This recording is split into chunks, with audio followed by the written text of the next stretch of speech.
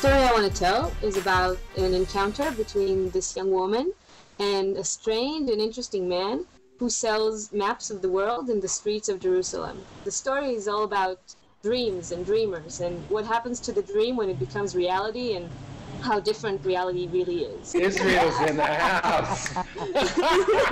I love it. I really love it. I love it. I think it's very interesting. I think that not only do I love the story, I'm more intrigued about the story. What I loved most was that you owned it. You knew it.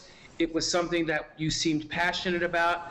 You know, you threw me the sidetrack of where, did you mention Iraq? What did you mention something about? Yeah. That sort of threw me for, it added another layer to it. Maps, who the hell writes about maps? I mean, yet I was interested in it.